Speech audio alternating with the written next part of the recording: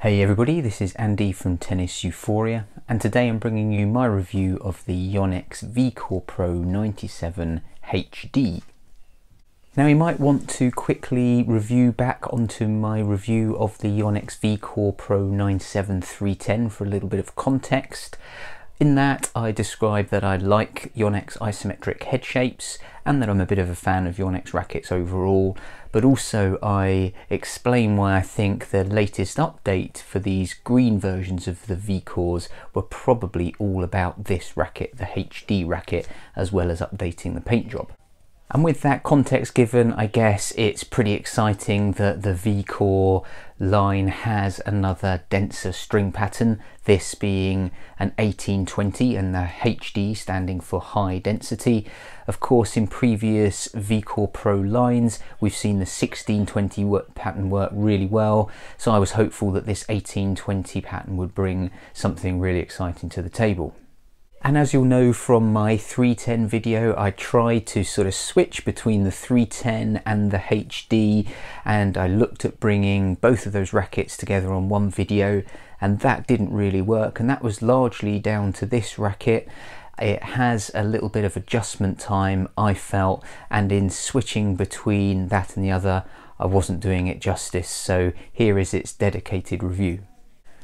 So looking at the tech, we have the VDM mesh in the handle, which supposedly reduces vibrations, and I would agree that it does that. We also have the NAMD technology, which does seem to give a great flex and kind of snap back on contact. And then we have an interesting lock boost grommet system on this racket. But of course, I suppose the big thing is that 1820 string pattern. The other specs that you'll sort of commonly find online: 320 unstrung weight, nice thin 20mm beam again, a ridiculously low 59 RA flex, 326 swing weight, and of course that 97 head. All sounds good. I'll give you the specs of mine strung up with dampener and overgrip later on. So getting straight into taking it on court, first of all, first impressions on the wall. So I guess two things that I noticed straight away: the flex. I mean, it is exceptionally flexible, and on the wall I was feeling almost kind of too much dwell time, and I had to adjust a little bit to that. I also though was getting something that was really maneuverable. That 20mm beam, like I found in the 310, made this an exceptionally maneuverable racket in my opinion, even though we have a really healthy weight. Moving on to first casual hits on the baseline, well, I guess that's where an initial excitement really started to grow in terms of a really nice combination of a good weight and good mass, but also that 20mm beam delivers a real sort of fast and maneuverable feeling through the air, and I felt that that was a really good combination. And this racket just kept on being a surprising racket. I was expecting one thing and then it wouldn't deliver as I expected, but it was delivering in a good way. And the first sort of revelation in that area was around that string pattern.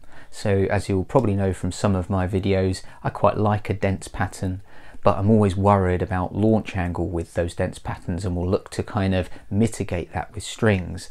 What I noticed immediately with this Yonex was that the launch angle, I would say, was better than most 1820s. So we have a good launch angle. I wouldn't say it's sort of similar to a lot of open patterns and a lot of 1619s, but it didn't mean that I was having to compensate in any way. What I was really, again, surprised about was that I was expecting to have to work on getting some spin. But whilst the launch angle wasn't that high, one thing I was getting was an amazing kind of kick again when the ball bounced, and certainly people I was playing with really commented on that. It sometimes took them by surprise. The ball was coming with a relatively low launch angle, but then on bounce it would really kick up. So that kind of tells me that it's got some stored energy, maybe that lock boost grommet system is at work, and maybe the ball is really cutting and rotating through the air, and then that power's kind of released on the bounce, and I thought that was really interesting.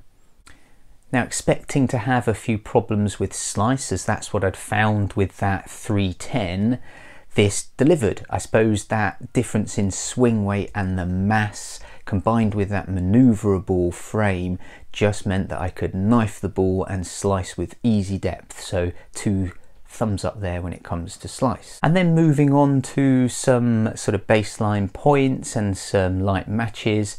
I guess because I was getting that great spin, I was sort of intrigued as to what control I would get out of the racket, but again, it really surprised me, and surprised me in a good way. I was getting great control out of this, and I was left with a feeling that it didn't really need any customization at all. I mean, the combination of its unstrung weight, the swing weight, and that thin beam is really good, kind of right up my alley. You can hit out and hit flat with great control, you can pick your targets, and then when need be you can kind of defend and take people by surprise almost because of that kickback, the really surprising spin level that it gives you. And then touch shots and volleys, probably unsurprisingly, is really good with such a control and sort of feel orientated racket.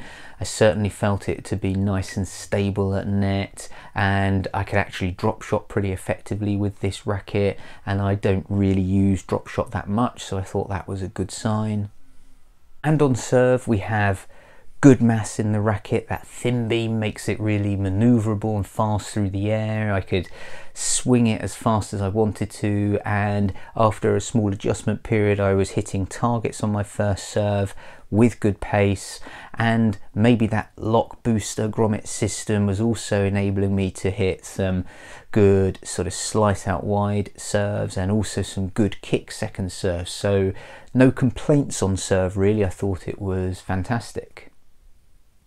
So everything's really rosy, isn't it? What a racket.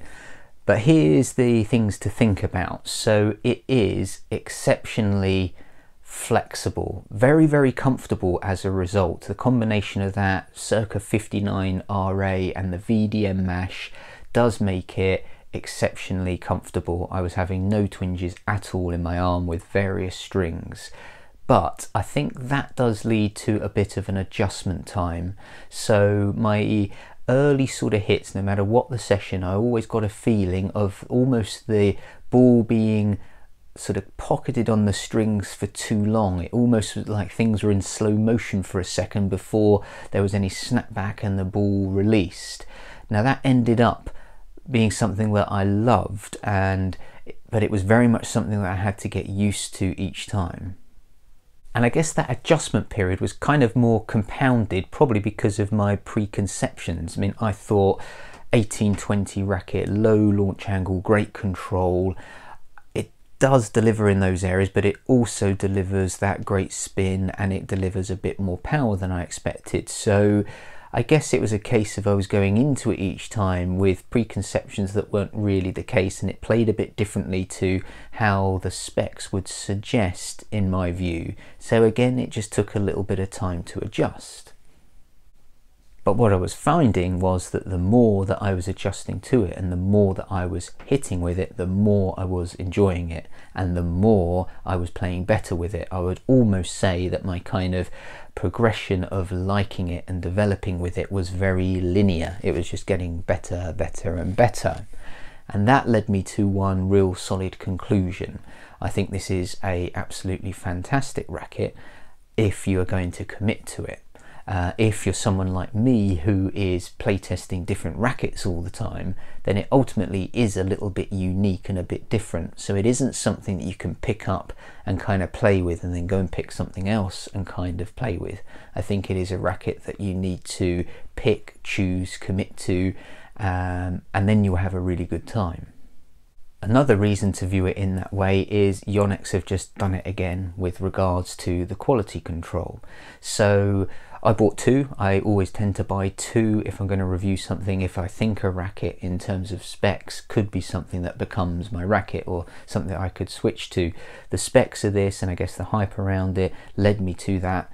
And in terms of the quality control, absolutely fantastic. I've got a photo here for you to see, but it all just matched up really, really well. I mean, 1 gram difference with regards to strings, over grip dampener, and the dampeners were different and the strings were different. I think that's pretty good. Swing weight the same, balance the same. So for someone who's serious about their game and is trying to develop their game and is looking for their weapon of choice, it's a really good option. It's not for me because I can't really have a weapon of choice that is so kind of particular and almost kind of unique to use.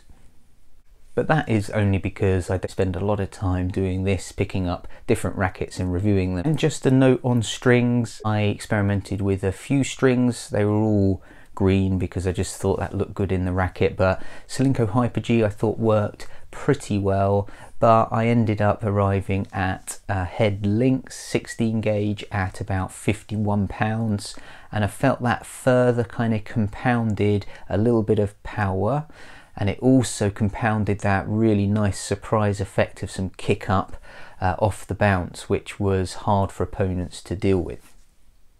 Comparing it to other rackets, I guess, is quite kind of difficult because I do view it as being sort of fairly unique. I would say that it is playing quite similar to something that I'm hitting with just on occasions. I'm going to review it in about 3 or 4 rackets time, and that is the Head Gravity Pro. I guess there's some sort of similarities there. I suppose it has almost a similar kind of flex feel to the Wilson blade, but I've only hit the 1619 version of the Wilson blade, so I'm wondering whether that V7 1820 blade might be similar. The obvious comparison for me would be the new Head Graphene 360 Plus Prestige MP, and I guess there is some comparisons there. Might surprise you, but I would go with the Prestige over this one. That's just one of my favourite rackets of all time, and I don't want to take anything away from this Yonex because I think this Yonex is great. So in summary then, really clever racket in my view, really well made. It gives you lots of sort of different qualities that you wouldn't expect.